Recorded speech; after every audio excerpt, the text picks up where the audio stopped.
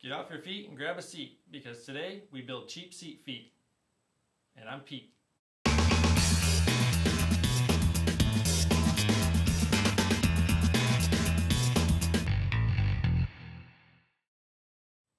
What's up everyone? Welcome to Pete Shop Makes. I'm your host Pete.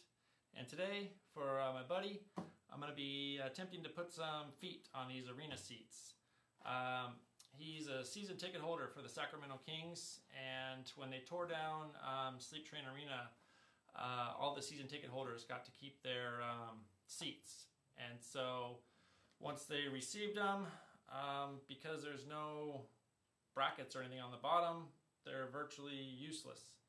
And they do make a product called Seat Feet, you can see here, but they're almost $200 for basically some L brackets.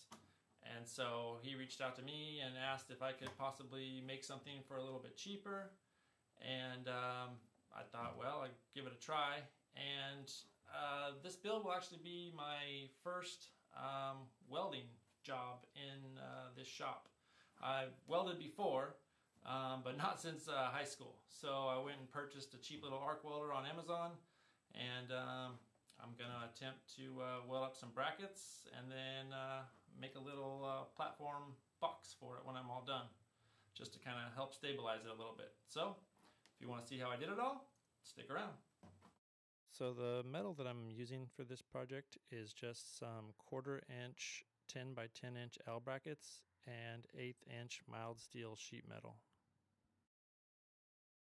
So what I just did, basically I took this 1/8 inch mild steel and bent it around one of these L brackets, because the L brackets themselves are not wide enough to span the width of the seat brackets. So I went ahead and put that plate on the back and then bent it over to hopefully give it a little bit more stability. Because most of the stuff in my shop is made of wood, I'm going to be using my sharpening table. This is just a piece of quartz countertop that I have, which is dead flat and makes it perfect for sharpening my chisels and plane blades and things like that. But I'm going to be using it today as my welding surface, because again, like I said, everything in my shop is made of wood. Okay, so here's my new little mini arc welder. Amazon Blue Light Special, $100 out the door for you Prime members, and 200 amps, smaller than most women's handbags. And speaking of which, it did come with a matching pair of pumps and a negligee to I guess show off to your buddies or what have you. I don't, I'm not one to judge, but yeah, some of the other ones I looked at for, almost 4 times as much, only went up to about 160 amps, and this thing pumps out at 200. So more than strong enough for my application, especially, dealing mainly in wood. Yeah, this thing is going to be plenty strong, and it's perfect. It doesn't take up too much room, and I think it'll work out just fine. So with that being said, let's go ahead and give her a whirl. Alrighty, let's rock and roll.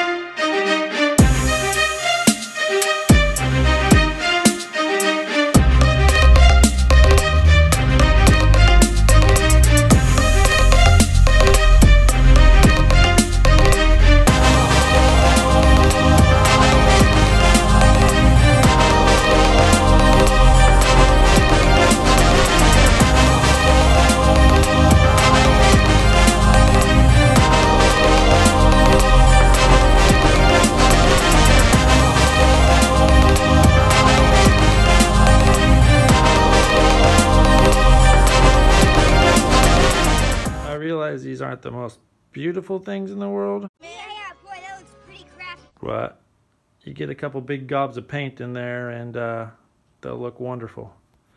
So with that being said, I'm going to go ahead and prime them up and get them ready to paint.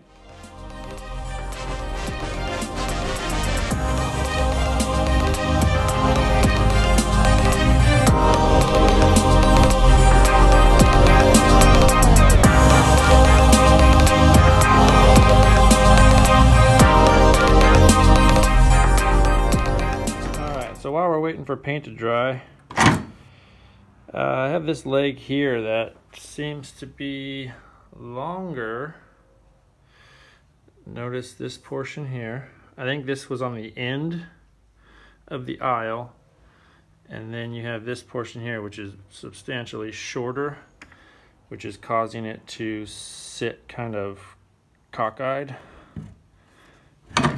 So what I'm gonna do is I'm gonna prop this back up into place so they're all even, and I already removed the bolts from the side plate here connecting the chair back to the armrest. So I'm going to push it in place, get it even with the other two brackets, and then clamp it in place and drill new holes in that side plate right there, and put the bolts back in. So now I think we're just going to go ahead and install the brackets.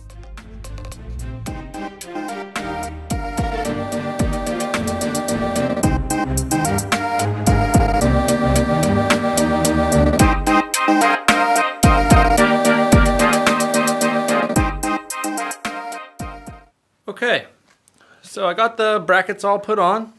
It all looks good, but as you can see, still very unstable. It's just kind of rickety, flimsy, and it's because of all this, just what it's meant, this cheap, thin sheet metal. So I need to come up with a way to stabilize it a little bit better.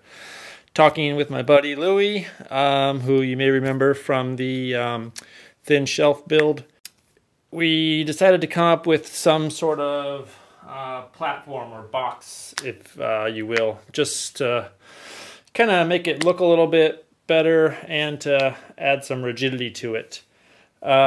He came up with the idea to make it look like the Boston Celtics TD Garden court. And in case you're unfamiliar with that, it's called a parquet floor, which looks something like this.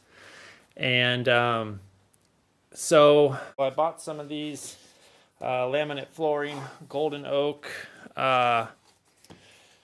just one box. I think it comes with maybe 8 of these little panels, and it does have this styrofoam underlayment on it.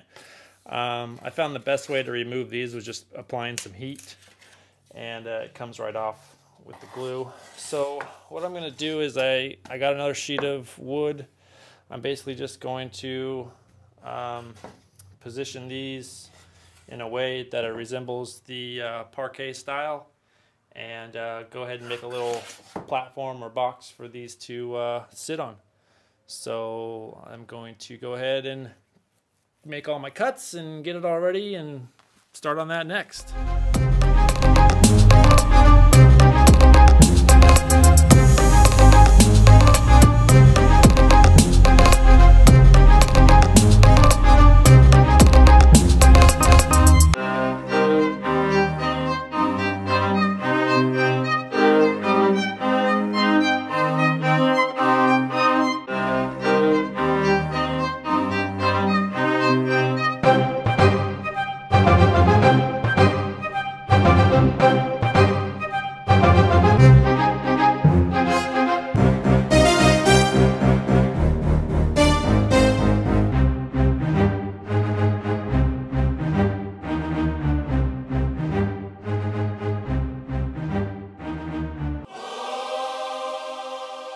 Thank God we are on the home stretch. Finally, this thing took forever. Okay, so I was thinking about a finish. I wanted it to look, have the same type of sheen as a basketball court. So I did a few different types of finish. I did a brush on oil-based polyurethane, wipe-on poly, spray lacquer. This was de-wax shellac, or a sanding sealer. And this was General Finishes top coat and a gloss. And I think I get the best results and the most easiest to apply is the wipe-on poly. And I don't know if you guys can even see that or not, but it gives me pretty decent sheen.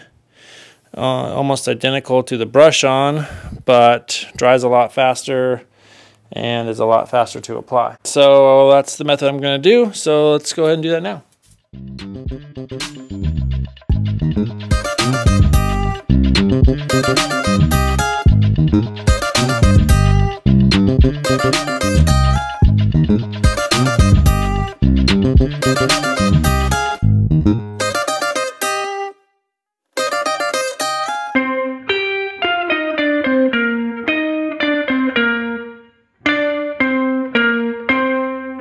Well, there you have it. They turned out perfect.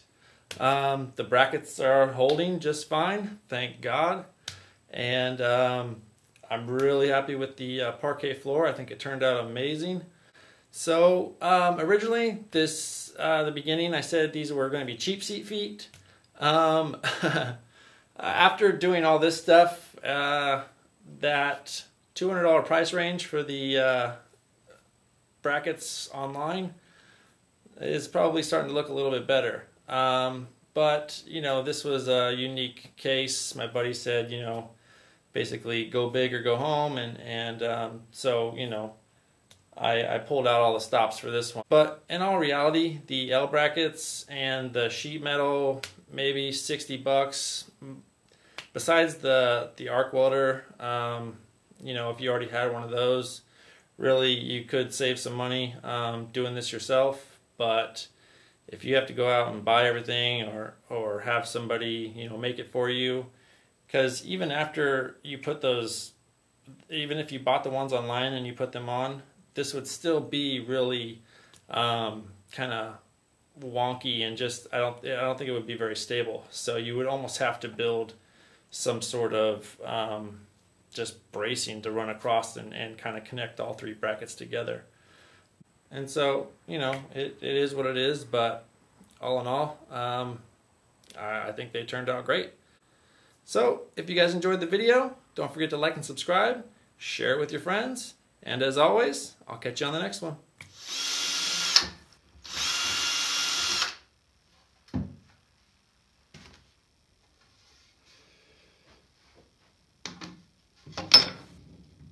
Oh. I think I caught that on camera.